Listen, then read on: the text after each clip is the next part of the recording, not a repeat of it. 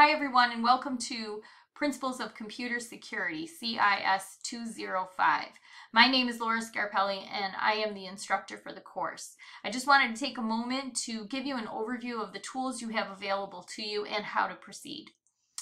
So I'm here in the Start Here section, and the first thing I would ask you to do is take the time to read through the welcome note here.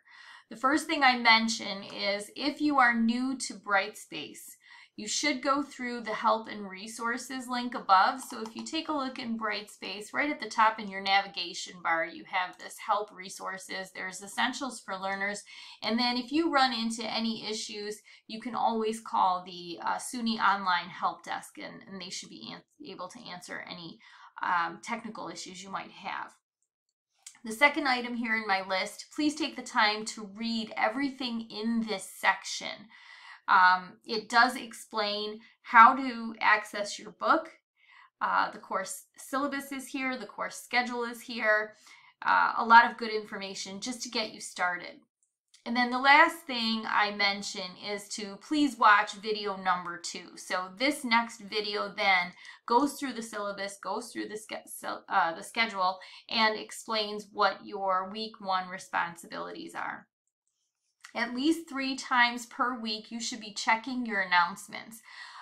If you'll notice, when you go to the course homepage, I'll navigate there in just a moment, but on the course homepage, announcements are posted, and they do not automatically route to your email. To change that setting, I have instructions down below how to change Brightspace notification settings. It is best to route your announcements to your email. This way you have them everything in one place. The second thing I want to mention is to check your email frequently.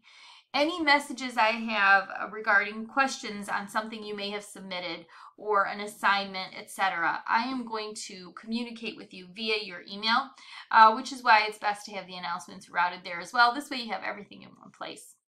And then lastly, do check the course schedule frequently. I have assignments every week, and at times it can get confusing. There's a lot of material to cover, so please just keep that somewhere handy. There is a link over here to your course schedule, but if you have any questions, do let me know. One last item before I wrap up. I would like you to navigate over to Course Home and just let you know what you'll find there. So these are the announcements, and mostly I use this to communicate reminders on due date.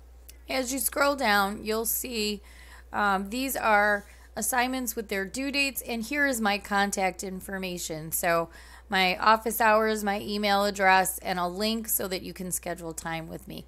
If you have any questions, do let me know.